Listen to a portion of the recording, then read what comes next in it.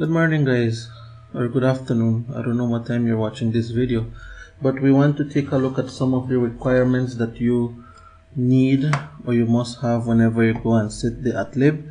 There is an email that was sent to me, and then I am just making this short video for you guys to know what you need to have on that day when you sit the ATLIB, right? It says required materials. First thing it says candidates are asked to bring pens plural, meaning that you need to have 2 or 3 pens. I would suggest that you take 2 black pen and 2 blue pen, right? 2B soft pencil, right? The pencils that have 2B, or the one that says BH2 or 2BH, right? So pencils, eraser, sharpener, and a fine point permanent marker, right? With this fine point permanent marker, this is something that is a little bit new that they're asking, but you should know that whenever you sit the ATLIB, you will have a bubble sheet, which is your answer sheet, where you can where you shade your answer, and you will shade it with pencil at first, but when you finish and you're sure that you will not change your answer, and you have to be sure that you will not be changing your answer, then you're going to take the fine point marker, black marker, and then you're going to shade on top of your answer. Why? Because whenever they take your paper, it's not going to be teachers or people who are going to be checking your answer, but it's going to be a machine that is going to check your answer. So the shading, it needs to be shaded good. The circle it's a bubble sheet, so you have a circle and you have a letter inside, and then you choose the one corresponding to it, the one you think is the correct answer, and you shade it completely, and then you use the marker to brighten the color, the black color, right? So you need a fine point permanent black marker, and then the reason for it is for you to darken the bubble that you are shading, or your answer you're shading, right? 2, it says they also need to bring a picture identification, preferably their school identification card or your social security. So you need to take your school identification card or school ID or your social security. I guess for most of us from Kinda Online, it is going to be our social security, because I'm not so sure if we have an identification card, right? And then if you're from a school, any school, then you need to take your school ID, right? So make sure you have that whenever you go to sit the ATLIB exam. Thirdly, it says candidates are allowed to use a silent, non-programmable calculator without graphical display, data banks, and dictionary or language translation. Scientific calculators can be used. Now note, those small ones that you are able to buy at the Chinese store for about $20–30, those ones are the non-programmable. And then just make sure if it has sound to mute it, so you don't be disturbing anybody in the exam. The programmable calculators are those big calculators that normally cost way up to $100–150, right? But we don't have much of those here in Belize. So one of those calculators that you can get from the Chinese is going to work fine, right? So those are some of the things that you need to have. Remember your pen, your pencil, your eraser, your sharpener, and your marker, right? Let's quickly take a look at the instructions for your ATLIB. For your ATLIB, notice that what we have, it says it's going to be this is your cover page. This is more or less how your ATLIB is going to look.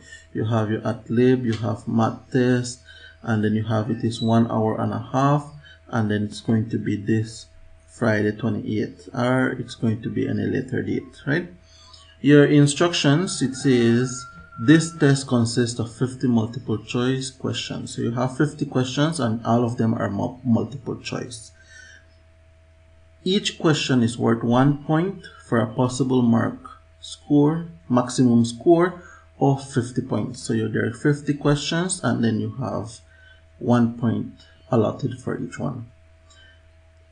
Third, it says shade answers on the answer sheet provided using a number 2 pencil, right? So this is number 2, B number, or I think it's B2 pencil, right? Let me go back. Okay, here it's B2 soft pencil, so it's going to be one of the B2 soft pencils. So you get a pencil, you shade your answer on your bubble sheet, and then it says if you have to change any answer, completely erase the previous answer and then you shade again, right? So if you did a mistake and you think your answer is different, then you just shade your you erase your answer and then you reshade. When you finish answering all your questions and it is almost for time up, you need to take your marker and you need to shade the circle that corresponds to your answer, right? Final answer, shade with marker. You need to shade it with your marker so that your answer or the bubble is shaded dark. And then this is just to prevent from you getting it wrong if you never shade it that bright, right? So make sure you shade with your marker. Rough work may be done anywhere on the question paper. So if you need to do any rough work, you have the question paper and you have your answer or your bubble sheet. Within the answer or the question paper, you can write as much as you want anywhere within the question paper. And then within the bubble sheet, you just shade the letter that corresponds to your answer. The letter that corresponds to your answer, right? So that is what they want within the bubble sheet. So don't go and shade anything, right? Then the other one, we have that it says, note that all diagrams on this question paper are not drawn to scale, which means that any diagram that you see there, don't guide yourself by using your eyes because you will be wrong or you might be wrong, right? Which says that they're not drawn to scale. So if you see that a line is longer than the other one, don't say it is longer than the other one. You have to prove it. You have to work it out. You have to show some kind of working so that you know it is the longest side, right? So, or some kind of definition so you know it's the longest side, right? So make sure that you don't guide yourself from your eyes, but you work out your answers. And then it says the use of a silent non-programmable calculator is allowed. So you are allowed to use a calculator, and then it's the scientific one. And then without graphic display, so none of the expensive calculator where you can save things and where you can do graphing and things like that, right? And then the last thing it says cell phones are not allowed in the exam room. So no need of a cell phone. If you take your cell phone, you need to turn it off before you enter the campus, and then you need to put it in your bag or anywhere where it will not disturb. Make sure that you turn it off so it does not distract. I repeat myself, turn off your phone if you take one, right? So that is what we have in terms of instructions. Apart from that, I also want to mention to you guys that whenever you do your exam, please ensure that you do not leave any question unanswered. Normally, whenever you don't know an answer, and I would try to quickly look at the question and then answer. But if you can't, I want to say that statistics say that your answers might, it's best to shade B and C. That is what statistics say, but you know, it's just statistics. It might still be wrong, right? So try to quickly just browse through the question and then answer it. Browse through the question and then answer it before you hand it. But make sure that all questions have a shaded letter, or you have shaded a letter for all your questions, to avoid any of those, or to try to gain as many points, right? So you might be lucky and you get one more point there. So make sure that you have all questions answered, right? Another thing that I want to mention is that on that day you need to be early. You need to be at least, for me, I would tell you half an hour, but if you want, it's 15 minutes.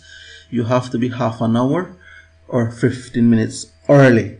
Reason is because you will be there. You will need to find the classroom you're going to be in, and to make sure that your name is there, right?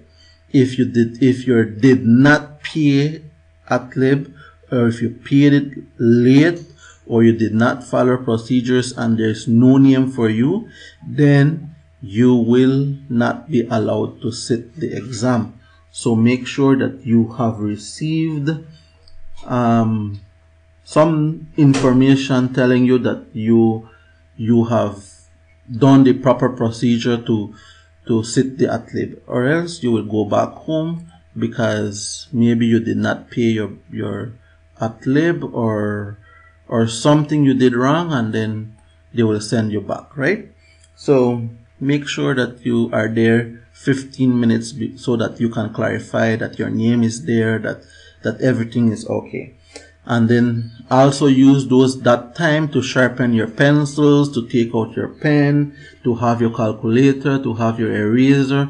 Remember that you will not be allowed to borrow or lend anything, so make sure you have your personal one, right? Another thing is that if you are late and you reach, I would think that if you reach 15 minutes late, the supervisor will not allow you to sit the ATLIB, right? So if you are 15 minutes late, you will not be allowed to sit the ATLIB. So on that day, if you leave far, make sure you have your alarm, and then you wake up early and you take an early bus to reach wherever you need to go to sit your exam. All right. So those are some things that you guys need to know about ATLIB. Let's quickly take a look at something else. In this case, I want to look at this, where it says that some of the topics that are going to be within the ATLIB. One is statistics, then we have relation, functions, and graph.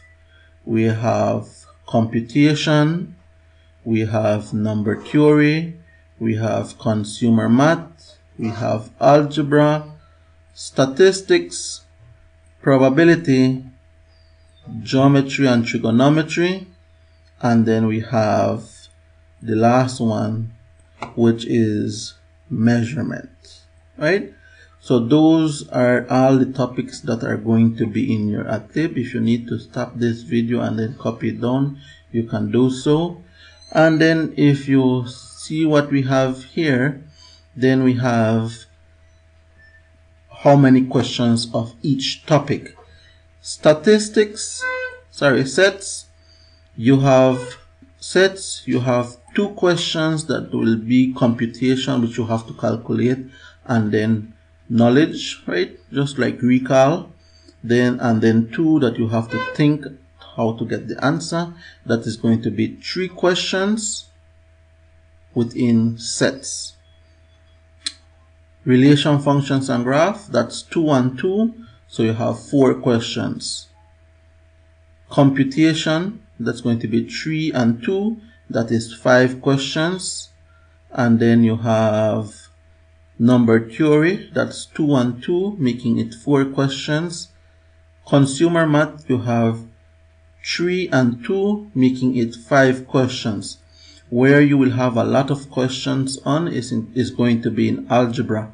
Algebra, if you notice, you have 6 questions and then plus 3 more where you have to think a little bit. That's going to be a total of 9 questions that you have with algebra, right? With statistics, you have 3 and 2, making it 5. Probability, you have 2 and 1, making it 3. Geometry, you have 4 and 3, making it 7. So geometry and trigonometry, you have 7 questions. And then measurement, you have 3 and 2, making it a total of 5, right? So that is what we have. And then if I could move this a little bit to the side, you can see that what you have is the first part, pure math, you have it is 30 questions. The second part, which was statistics and probability, you have 8 questions. And then trigonometry, geometry, and measurement, you have 12 questions, making it a total of 50 questions, right? Any questions?